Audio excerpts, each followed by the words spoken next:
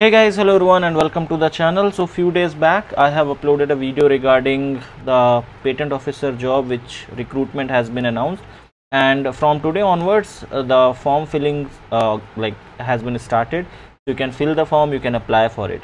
So I'm going to discuss about step-by-step process, how you can apply it, how you can fill the form, so that it becomes clear for you and you don't make mistakes while filling the form, right? So this is the official website of Department of Promotion and Industry and Internal Trade, Ministry of Commerce and Industries. So this is the website. I'll give you link to reach out to this in the description of this video. All you have to do is, for further information, you have to click on this particular link, right? It will ask that you are about to proceed to external website, say yes. Then you will be taken to this website. This is a website from Quality Council of India, okay, which is responsible for conducting this exam of patent officer. Now there are three links. First is advertisement, second is recruitment notification, and the third one is portal link for registration. Now these two things I have already discussed in the previous video. So if you want to apply for it, and if you don't know much about it, please, I'll recommend it to watch. I'll give you link in the I button. You can watch that video. I have summarized everything regarding the recruitment process over there. Now if you want to apply for it, just click on this portal link for registration. So once you click on that link, you will be taken to this particular page, which is again the form. Like from here the form filling actually starts. Important dates are mentioned on the same screen. That means online application starts from 14th July and it ends on 4th of August. The rest of the dates are also mentioned over here. If you have any queries, you can contact to this particular email address, or you can call at this help desk number, right? So these are the things which you have already.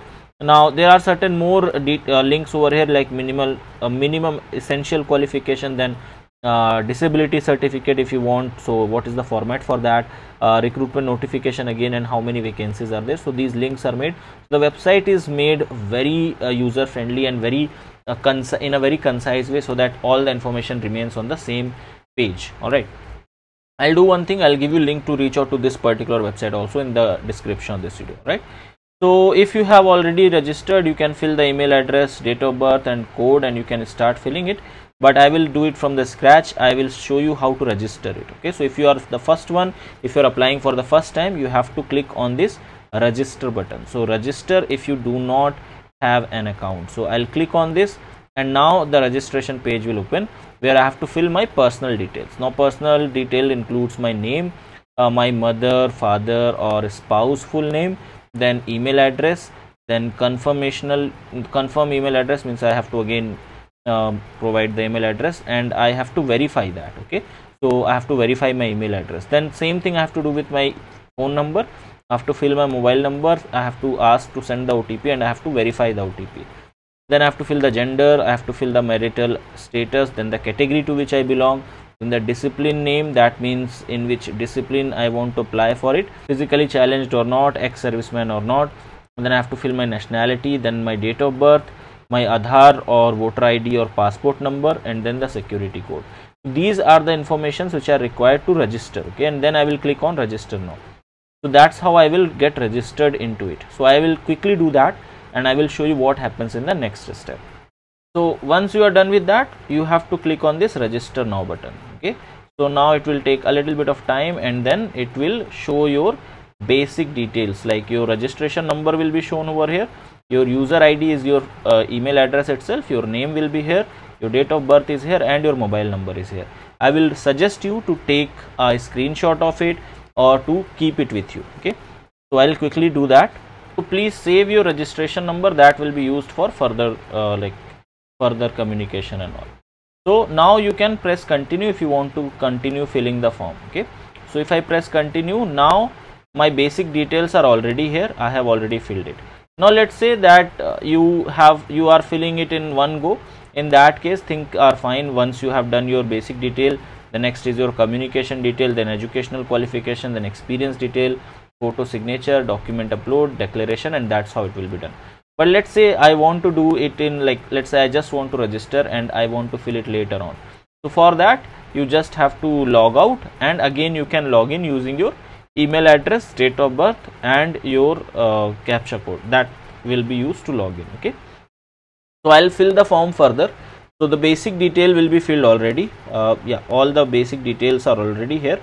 You can cross check it once whether everything mentioned over here is fine or not, whether the name and the other things are correct or not. Then just press save and continue. Okay, so now you will be asked to fill the communication details. Now you have to fill your address, correspondence address, then your permanent address, then preferred test location over here. Okay, so this preferred test location, you can see, and many of you are asking that whether it will be there in your city or not. So all the city list is over here. It was not in the notification, but it is over here, right? So you can select at least 2 locations are asked to select preferred locations for the examination, and then you can save and continue. Okay, so I'll quickly do this and then I will tell you what happens in the next step. So once you have filled all your addresses, all you have to do is press save and continue. Okay, so click on save and continue. Now they will ask you to fill your educational qualification. Now this educational qualification, you have to first of all fill minimum essential qualification, right? That means you have to fill about masters. So over here you can see that there are 2 options. If you have selected chemistry, then 2 options will come. The minimum qualification is either master's degree in chemistry or bachelor's degree in chemical technology or engineering or equivalent. So whatever is applicable in your case, you have to select that, and then you have to fill the details, like from which institute you have done, from which university you have done, from which discipline you have done, and how much percentage you have got, and from which year to which year you have done, right? And then your basic qualification means your class 10th and class 12th, percentages and years. Okay, so that's going to be your educational qualification. So I'll quickly do it and then show what happens in the next step. So once you fill your educational qualification, now they will be asking about experience detail. Okay, so select the type of employment if you have. So now you have 2 options, employee or fresher. If you don't have any experience, you can press fresher, and in that case you don't have to add anything, you can just go ahead. And in case if you have experience, if you are employed already, then you can click on employee and you can fill the work type. Okay, whether you are a private servant or government servant, and from which organization you are doing job, what is the designation, what is the nature of duty, what is the date of joining, what is the date of leaving, all those things you have to mention. If you have done multiple jobs, you can add more from here and you can keep on adding them, right? So if you are just M.Sc pass out, or if you have just qualified M.Sc, in that case you can press on this freshers. If you will press fresher, it will ask that your calculated experience is year 0, month 0. Are you sure? So just say yes.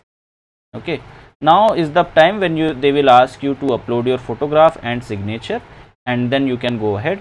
So there are certain points regarding it. It says only JPG or JPEG files are allowed to upload. Photo size should be 5 KB to 50 KB, and then your signature should also be in the same range.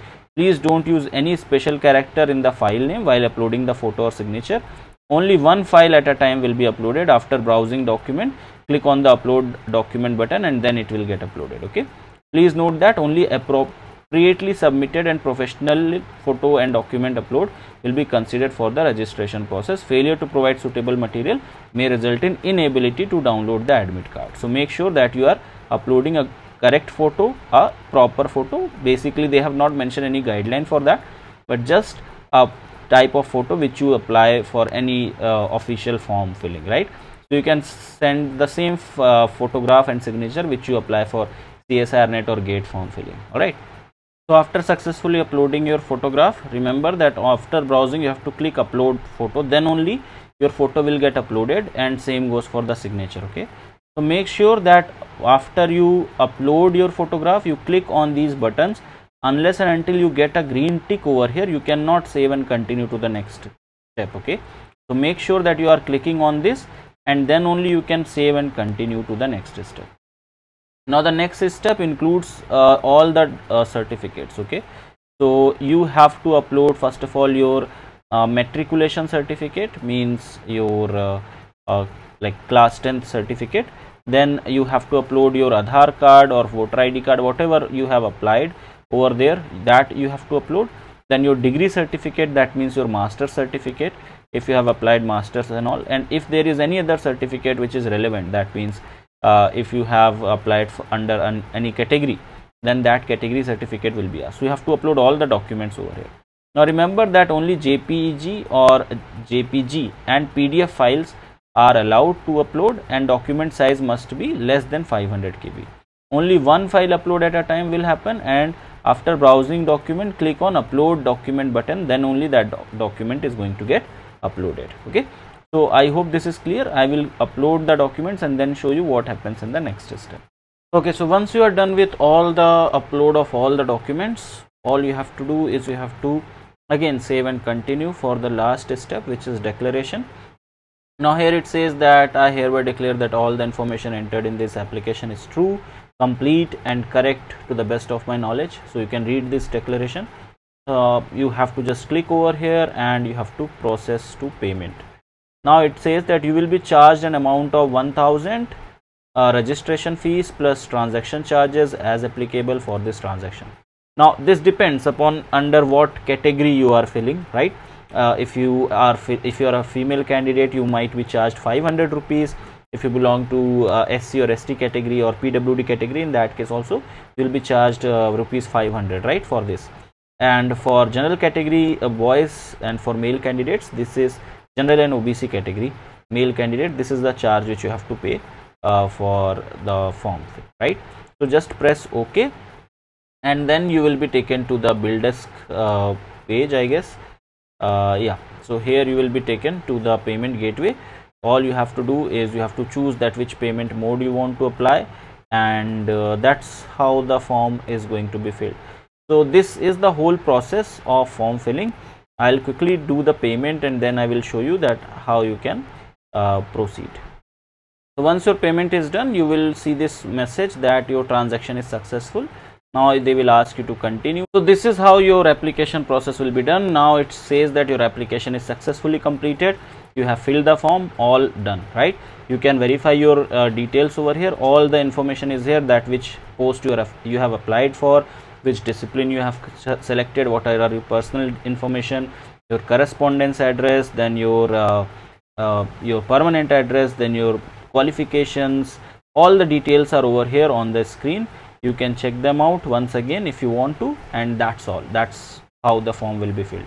I hope you have understood this clearly, and I hope there is no doubt in your mind regarding the form filling. If there is any question, if you want to ask, you can ask in the comment section below. I'll try to answer you over there itself. All right, so that's it from my side for this particular video. Thank you so much for watching. I will see you guys in the next one. Till then, have a great day. Bye bye, take care. Hello everyone. So Unacademy has bought a very good opportunity to get the subscription of Unacademy Plus program for 6 months and 12 months at a discounted price of 20%. Now all you have to do is you have to take Unacademy Plus subscription using my referral code, that is N_Huda. Remember that this offer is only valid till 15th of July, and the subscription amount is going to come somewhere around 15,400 for 12-month subscription, whereas for 6-month subscription it will be 10,667 rupees. So if you are interested to take Unacademy Plus subscription, do make sure that you use my referral code while taking the subscription, and let's crack it.